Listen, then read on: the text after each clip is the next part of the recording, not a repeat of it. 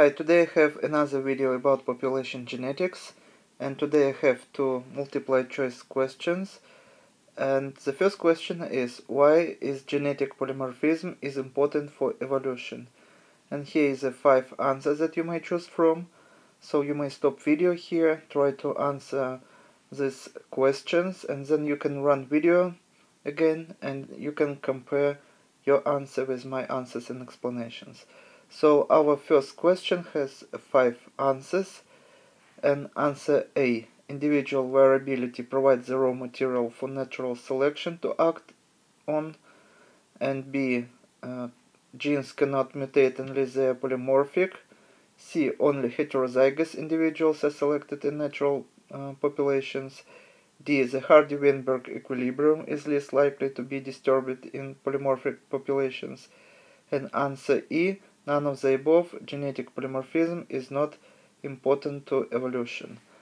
And I can give you a hint, this is not the answer E. There is a correct answer, so you have left 4 answers. And next would be D: the Hardy-Weinberg equilibrium is least likely to be disturbed in polymorphic populations. And this is also not true. Polymorphism doesn't affect Hardy-Weinberg equilibrium, but what does is non-random mating or gene flow into the population or out of the population, and some other factors also. So we can cross out this answer. It is not correct. And next, answer C: only heterozygous individuals are selected in natural populations.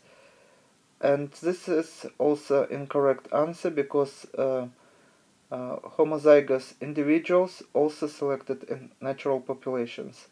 And sometimes homozygous recessive or dominant can be better fit into the environment, and those heterozygosity do affect the population on the overall, how it's adapted to the environment, but this what that is only doesn't allow leave us this answer as the correct answer, because not only homozygous and heterozygous are relatively equal to be affected by the environment. So we have to cross out it, and we're left with 2 answers. And answer B: genes cannot mutate unless they are polymorphic, and this is not true. Anything can mutate, and any DNA sequence can be mutated due to different factors, environmental or chemical factors or radiation.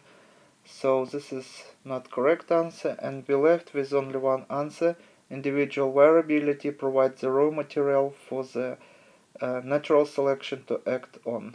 So this is our choice, and correct answer would be A. So the second question is, in population of wildflowers, the frequency of the allele for the red flowers was 0.8. What was the frequency for the white allele, the only other allele for the flower color? And this is very easy question and very easy answer. So all the genes in the environment, or all the alleles, can be represented with the formula P plus Q equal to 1, where, for example, P can be frequency of the allele that is dominant, capital A, and Q can be represented with recessive allele, small a. So if we take all the alleles together, we are going to get 1. So in order to find, for example, P, we have just to subtract Q from the 1.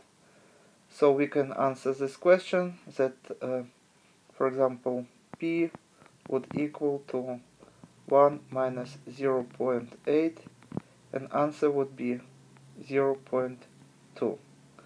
So the correct answer would be D.